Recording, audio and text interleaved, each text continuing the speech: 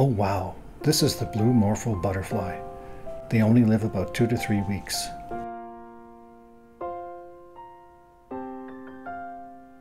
They are so rarely seen that some cultures believe when spotting one, you'll have a wish granted. It is found mostly in South America, Mexico, and Central America.